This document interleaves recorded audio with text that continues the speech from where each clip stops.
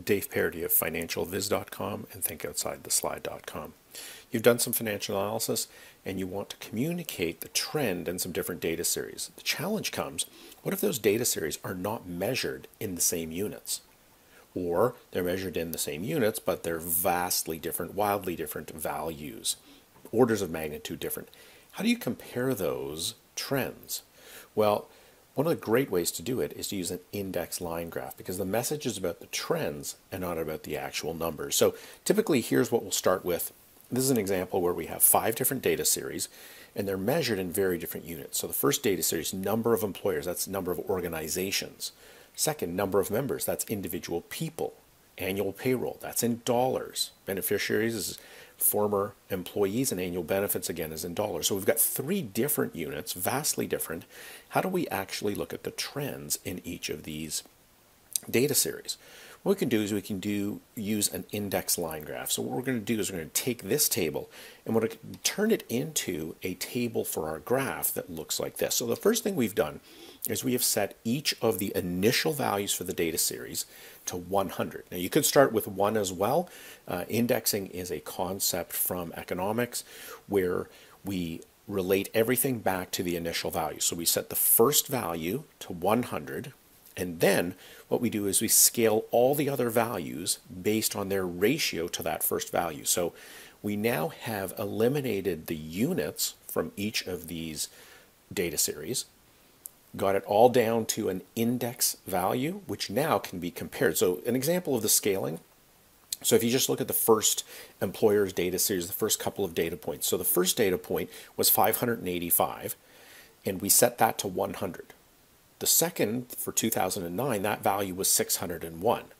So if the 2008 value is set to 100, then the 2009 index value, the calculation is 601, which is the 209 value, divided by that first value, 585, multiply that by 100 because our baseline is 100, so we get the 102.735. So each time we are scaling the data value to against that first data value. Now we have all of our data that can be compared in terms of the growth rate. Again, this only works when the message is around the growth rate. You've done the analysis and you really need to communicate the growth rate. Now we can create the graph that shows the growth rate in each of these different data series. Very important to see that compared to each other. So this is a line graph, a regular line graph that we use in Excel. Just cleaned it up a bit, got rid of the title and the legend. The lines, we have set the horizontal axis setting to say start on the tick marks instead of between the tick marks. The reason that's really important in an index line graph is you need the line to start right at that 100 value on the vertical axis, not slightly away from it, because then people don't know, is it really starting there or not? So we set that on the horizontal axis to make sure it starts right against the vertical axis. When we're using an index line graph, I always like to leave the light grid lines on. Reason being is that we're trying to compare a trend, and the audience needs to know what a horizontal line is so they can see, is a trend up or down, or how much up or down it is. So by leaving those light grid lines in, makes it easier for the audience to understand the trends. To label each of the lines, because we got rid of the legend, I add data labels. I add the series name as a data label just to the last point. Position it to the right, and now the label is easy to match to the line because I've set the text color of that label to be the same as the line color.